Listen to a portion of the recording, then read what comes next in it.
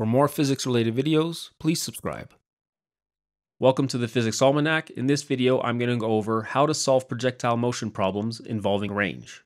I will go over two examples, an easy one and a hard one. But don't worry, the hard one is not that difficult. I'm still rating the physics level in this video as easiest. So, as with all projectile motion problems, we start off with our three kinematic equations.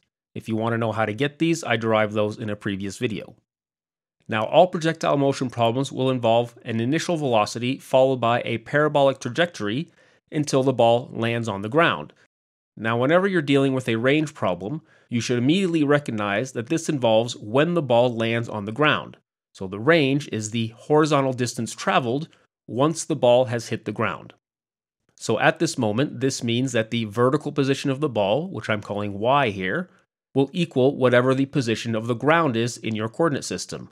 Oftentimes, this will be y equals 0 if you're setting the ground to be at a height of 0. This does not have to be the case, but it is often convenient to set the ground at height equals 0. So now, all we have to do is solve the kinematics equations, given the fact that your y position equals the ground. So let's do an example. First off, an easy example. A ball is kicked off the ground with an initial speed of 40 meters per second and at an angle of 15 degrees above the horizontal. How far away will the ball land? Now, in a previous video, I went over 5 steps to solve every projectile motion problem. I'm not going to explain them in detail in this video. If you want a more detailed explanation, you can watch that video. The first step is to draw the situation. In our case, we have a ball starting on the ground, being kicked up. It will follow a parabolic trajectory until it lands back on the ground some distance further away. The ball has an initial velocity, which means it's got initial speed and is kicked off in some direction, which I'm calling theta. And the range will be the change in horizontal position once the ball lands on the ground. Step 2 is to write down our knowns and unknowns, remembering that there are a total of 5 variables in every projectile motion problem: the x position, the y position, the initial x velocity, the y velocity, and time. And remember that the x velocity is constant, so it's the only one here that does not depend on time. Now, what are we told in this problem? First, we're told that the initial velocity is 40 meters per second at an angle theta of 15 degrees above the horizontal. We're not given any information involving the time, nor do we know the distance the ball has traveled. Now recall that velocity is a vector. It's an arrow that points in some direction, and that arrow has an x component and a y component. Given that we're told the magnitude of the vector, which is the speed, and the angle at which it's pointing, theta, we can find that the x velocity is equal to v0 cosine theta, and the initial y velocity is equal to v0 sine theta. Now it's good to ask yourself, is this a when question or a where question?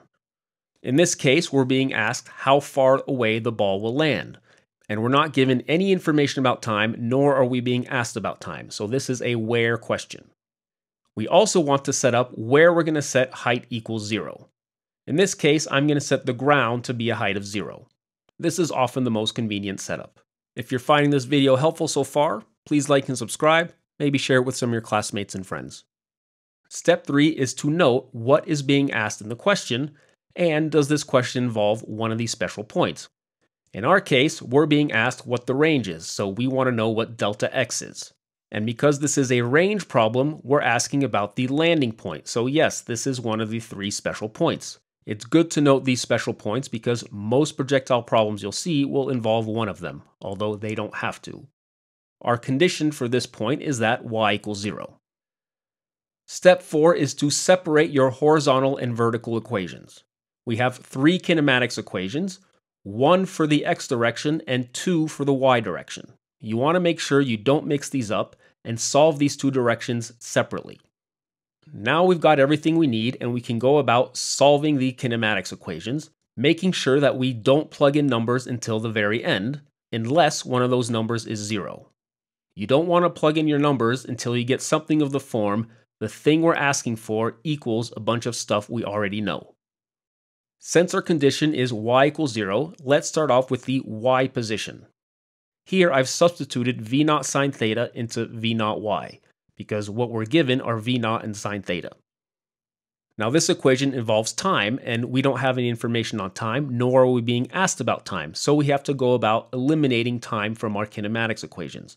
So first thing we're going to do is we're going to solve for time. Now notice, in this case, we have two terms, and both have time in them. One has a time to the first power and one time squared. So we can factor time out from this equation, and now we have two solutions for time. Time equals 0, and time equals 2v0 sine theta over g. These are the two times the ball will be at height 0. Time equals 0 is the initial point. That's when the ball is being kicked. It just means it started off on the ground. That's not the solution we care about. We care about when the ball lands. Now we have the time at which the ball lands in terms of quantities we know. But don't plug in numbers yet because time is not what we're being asked for. What we're being asked for is the x position at that time. So we can now go to the x equation and substitute in our expression for time.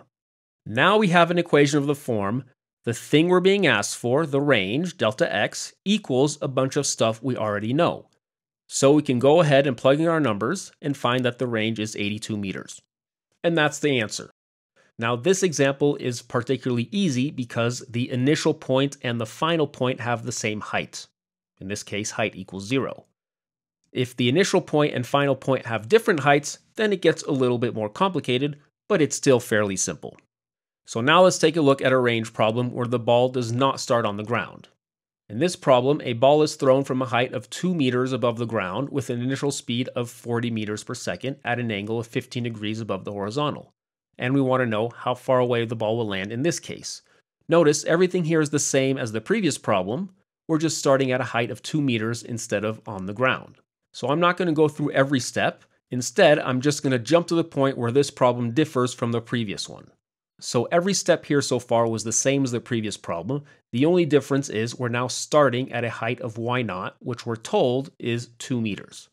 Now we have to go ahead and solve this, given that our initial height is not 0. So last time when we plugged into the y equation, we had this delta y is equal to 0. But in this case, since we didn't start at height 0, our change in y is not 0. Delta y is the change in y position. Our change in y is in fact negative y0. We started at y0 and then we've gone down by height of negative y0. I'm now going to move the negative y0 to the left-hand side of the equation. And now we have a quadratic equation. The time t no longer factors out nicely as it did in the previous problem. But we can solve for time using the quadratic formula. This gives us two solutions. Which solution do we take?